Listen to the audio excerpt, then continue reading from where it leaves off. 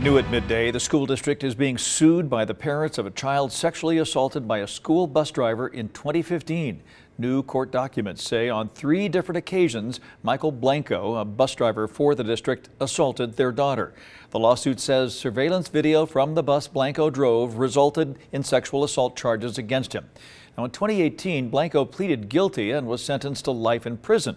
The suit says district employees failed to notice the abuse or to take action.